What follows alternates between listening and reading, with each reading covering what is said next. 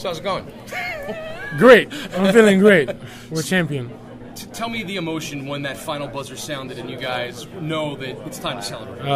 It was amazing. We're trying to rush on the court, and before the horns went off, we're trying to rush on the court like 6 seconds before the end, and the coaches were like holding us to wait a little bit. We didn't want to listen to it, but it was like 2 seconds after before the end of the clock. We started rushing on the court. We didn't care anymore, and DeAndre threw the ball in the air. But it's amazing. I'm very happy. We proved a lot of people wrong.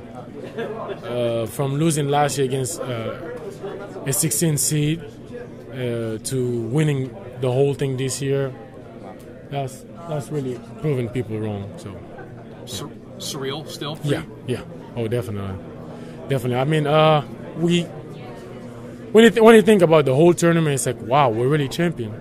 But when you think about how we approach every game, we're like, yeah, we're supposed to win the whole thing.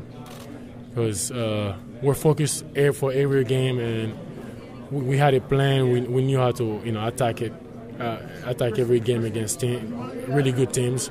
And as we kept going forward, we faced really good teams. And the competition got higher, and it was very close. So from the Elite 8 to now, we've had a lot of close games. We've been in a lot of close games, yeah.